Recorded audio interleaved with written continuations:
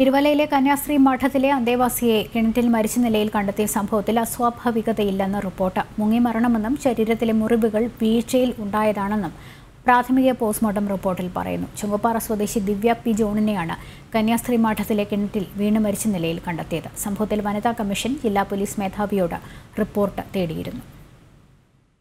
Kottayam medical കോളേജിൽ നടത്തിയ പോസ്റ്റ്മോർട്ടത്തിലാണ് തിരുവല്ല കന്യാസ്ത്രീ മഠത്തിലെ അന്തേവാസിയായ ദിവ്യയുടെ മരണം മുങ്ങിമരണമാണെന്ന് സ്ഥിരീകരിച്ചത്. മരണത്തിൽ അസ്വാഭാവികതകളൊന്നുമില്ല എന്നും ദേഹത്തുണ്ടായ മുറിവുകൾ കിണറ്റിലേക്കുള്ള വീഴ്ചയിൽ പറ്റിയതാകാനാണ് ഇടയെന്നും പോസ്റ്റ്മോർട്ടം റിപ്പോർട്ടിൽ പറയുന്നുണ്ട്. അതേസമയം ദിവ്യ ആത്മഹത്യ ചെയ്യാനായി സ്വയം കിണറ്റിലേക്ക് ചാടിയതാണോ എന്നും കാൽവഴുതി അബദ്ധവശാൽ കിണറ്റിൽ വീണ മരണം സംഭവിച്ചതാണോ എന്നടക്കമുള്ള കാര്യങ്ങൾ പോലീസ് അന്വേഷിച്ചു വരികയാണ്. വിദ്യാർത്ഥിനിയുടെ മരണത്തിലെ ദുരൂഹത നീക്കണമെന്ന് വനിതാ കമ്മീഷണംഗം ഷാഹിദ കമാൽ ആവശ്യപ്പെട്ടിരുന്നു. കഴിഞ്ഞ ദിവസമായിരുന്നു തിരുവല്ല പാലിയേക്കര ബസേലിയൻ മഠത്തിലെ കന്യാസ്ത്രീ വിദ്യാർത്ഥിനിയായ ദിവ്യയെ മഠത്തിനോട് ചേർന്നുള്ള കിണറ്റിൽ മരിച്ച നിലയിൽ കണ്ടെത്തിയത്. ജനം, പത്തനംതിട്ട.